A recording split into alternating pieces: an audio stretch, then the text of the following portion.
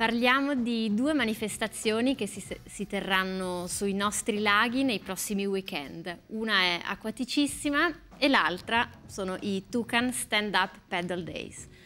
Ci prepariamo quindi a fare un tuffo insieme ai nostri ospiti. Benvenuti Filippo Tajana, vicepresidente del Circolo Velico Lago di Lugano, e Nicola Nussbaum del Tucan Club Gambarogno. Allora, Nicola, mi dicevi un secondo fa che i Vadvuk hanno proprio suonato nel Gambarogno l'anno scorso, il 1° d'agosto, giusto? Esatto, al Lido di Magadino, è stata una serata stupenda. Abbiamo suonato lì sul lago con i fuochi d'artificio come sfondo di Locarno, è stato bellissimo. E invece quest'anno chi ci sarà il 1° d'agosto? Ci sarà Rossana Taddei, che abbiamo visto prima, bellissimo, ecco. Un caso. Il mondo è piccolo, hai esatto. visto, insieme ai treni in corsa. Esatto, sarà molto bello, dovete venire. Grazie.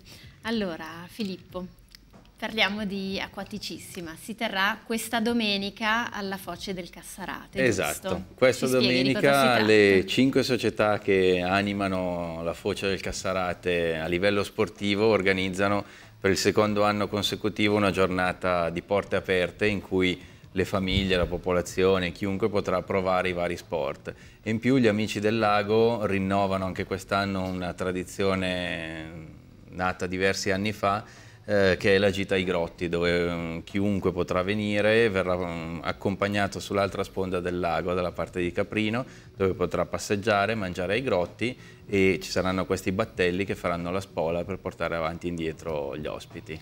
E gli sport che si possono provare, accennavi un attimo fa, quali sono? Ci sarà la vela, il canottaggio, la canoa, la nuoto e abbiamo dimenticato qualcuno.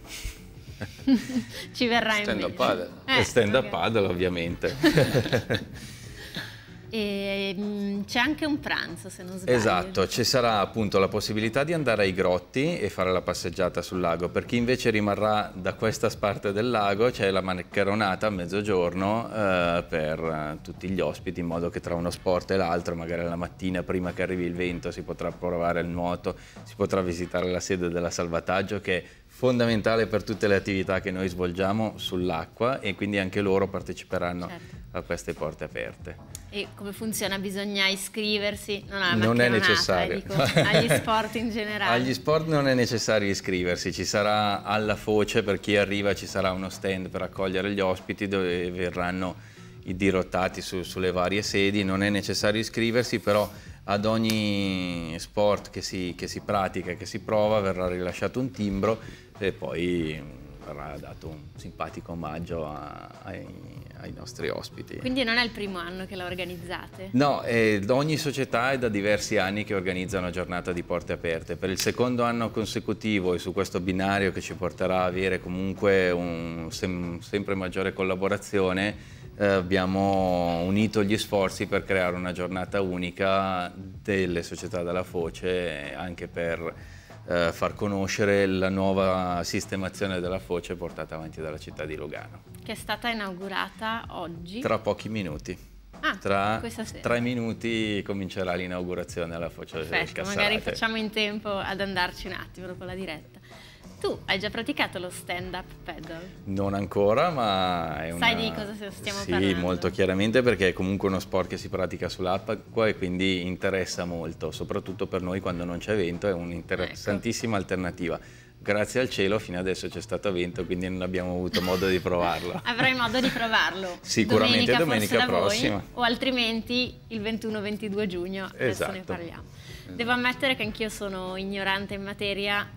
A dire il vero non ne avevo neanche sentito parlare, quindi Nicola chiedo a te, anche se spieghi agli spettatori cos'è lo stand-up paddle. Ci sono delle tavole che si può mettere anche la vela, le tavole da stand-up paddle, c'è un piccolo filettino che se uno ha anche la vela, un giorno che c'è vento, non hai scuse, devi provare con la vela. Che il Windsor non c'è da voi? C'è, abbiamo una squadra fortissima di giovani che punteranno forse addirittura alle Olimpiadi. Esattamente, esatto. La famiglia Colombo. Esatto. No, ti spiegavo, sì, stand-up paddle è nato alle Hawaii parecchi anni fa, è nato dai pescatori, è nato dai maestri di surf che stavano in piedi sull'acqua, sulla tavola per insegnare il surf alla gente. e da lì hanno iniziato a remare nelle onde e hanno capito che si faceva anche meno fatica che sta sempre sdraiati sulla piancia a padelare, come si dice. E niente, dopo è arrivato in Europa sui laghi, sull'acqua piatta, era un po' per avere ancora l'ebbrezza o la sensazione di planare sull'acqua, si è portato anche qua. Noi abbiamo iniziato a remare anche con delle tavole vecchie di windsurf, con un vecchio remo, si andava così le prime volte. E tu è da tanto tempo che lo pratichi? Io sì, diversi anni che lo pratico, una decina d'anni, la prima volta 12 anni fa alle Hawaii ho provato. E in Svizzera da quanto tempo c'è questo sport? In Svizzera sarà da 5-6 anni che è arrivato. Sì. Piuttosto recente. Sì, piuttosto recente. Oltralpe un po' di più, Zurigo se ne vedono già tanti, già molti, in Germania anche va molto di moda. In Ticino anche sempre di più, in Ticino adesso se ne vedono anche sul Lago Maggiore, sul Lago di Lugano, se ne vedono, fanno anche yoga al mattino sulla tavola di stemma. Sì. E come funziona? C'è questo remo, si rema un po' da una parte, un po' dall'altra? Come... Sì, si parte in ginocchio, piano piano, si rema prima in ginocchio, il remo si fanno delle pagaiate da una parte, pagaiate dall'altra, 3, 4, 5, dipendenza. Chiaramente si rema solo da una parte, la tavola gira, allora giri un po' di qua, un po' di là e si cambia sempre la mano. Non so se voglio farti vedere, ma cioè non pagare di qua e di là, ma si gira senza spaccare qualche lampada qua. Ecco, toccato. Lo schermo. Bene. Ma si può praticare quindi sia sul lago che sul mare? Sia sul lago che sul mare, anche sui fiumi lo fanno. Chi ha bisogno un po' più di adrenalina, perché certi i giovani magari dicono che stupida, che roba, invece possono, quando il fiume Ticino è in piena, volendo, con delle tavole gonfiabili, con le pinnette più morbide, che se tocchi un sasso non spacchi tutto, si può. O se no, chiaramente viene dalle onde. Il mare con le onde è un po' più difficile. È un po' più difficile, però lì è adrenalina pura, lì è la cosa. Surf, uno dei sport più belli che esiste, che ho mai fatto io, dopo gli altri magari. E la vela magari. E la vela, sì. E la vela, ma anche nella vela quando surfi l'onda è grande emozione. Ma sono degli sport faticosi, ad esempio andare in vela? A livello muscolare si fa fatica? Dipende, il mondo della vela è veramente enorme, si va dalle piccole derive ai grandi multiscafi di Coppa America alle barche da crociera, dove la fatica maggiore è quella di girare le costine sulla griglia. Quindi in sé sì, però è uno sport molto fisico. Invece lo stand-up paddle? Stand-up paddle puoi farlo diventare molto fisico se fai delle gare, se vai a fare i long distance dei 18 km. C'è una ragazza che partirà la settimana prossima, fa 250 km in 3 giorni, farà tutto il fiume Are in Svizzera interna e lì lo puoi fare diventare faticoso, però se vai a fare il giretto la domenica mattina con un amico, con un'amica e fai la passeggiata, puoi cantare sulla tavola, puoi parlare, andare a passeggio sul lago.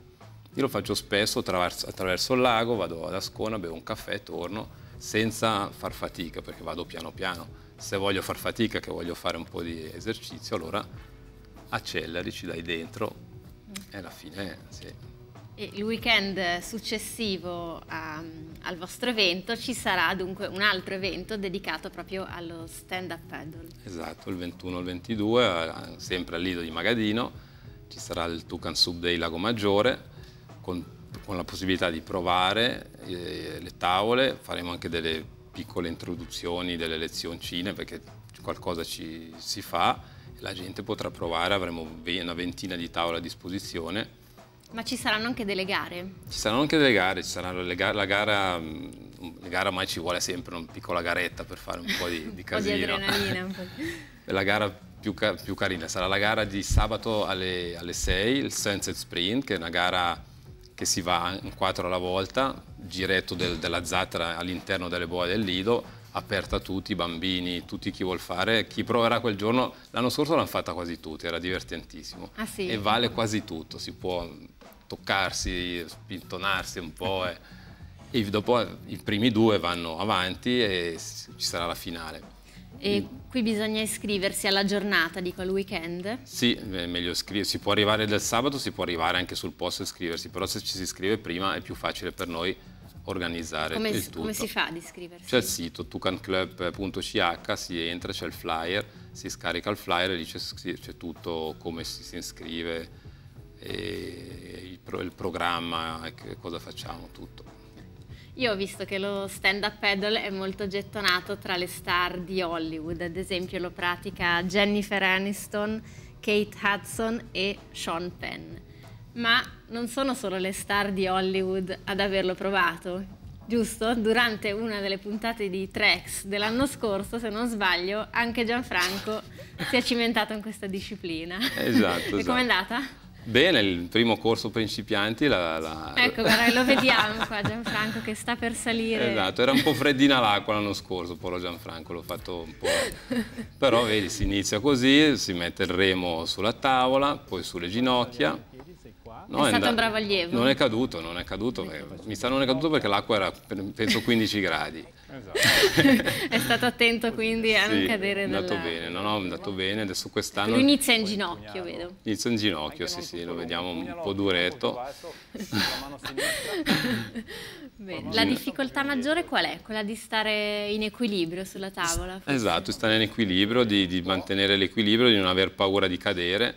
Se si fa con l'acqua calda, con l'acqua un po' più calda è più facile, perché lì se vai solo inizi d'inverno hai il terrore di cadere, l'equilibrio è una cosa che se la cerchi, più la cerchi meno la trovi, perché vai a provare di qua e di là e poi cadi. Bisogna pensarci. Non bisogna pensarci, devi stare su, tac, vedi come è andato su io, vai su dritta e poi dopo vai a remi e... Gianfranco non si è alzato, quest'anno si alzerà. Ah no, che si alza? No, non ancora. Ecco, a proposito di Trex, tra pochissimo partirà la nuova stagione, potremo seguire Gianfranco in tante nuove escursioni. Esatto. E ci sarai anche tu, giusto? Giusto. Ci anticipi qualcosa della vostra uscita? Sarà chiaramente ancora sui nostri bei monti del Gambarogno. La partenza ancora dal Lido di Magadino, quest'anno il Lido di Magadino lo puntiamo, perché quest'anno tra l'altro hanno ingrandito con un bellissimo prato lì al Lido di Magadino, 1200 metri quadri di prato verde. Partiremo da lì, arriveremo da lì e Gianfranco lì farà il secondo corso. Questa volta in piedi. Questa volta in piedi, ma va andato in piedi anche l'altra volta. Quest'altra ci sarà il tuffo da fare, perché sì, bisogna anche imparare a cadere e risalire sulla tavola. Quello l'altra volta non l'abbiamo fatto. Benissimo. Allora vedete in attesa della seconda bagnato. lezione di Gianfranco, vi ricordo che ci sarà allora Acquaticissima questa domenica a partire dalle 9 alla Foce del Cassarate e i Tucan Soup Days Lago Maggiore il 21 e 22 giugno.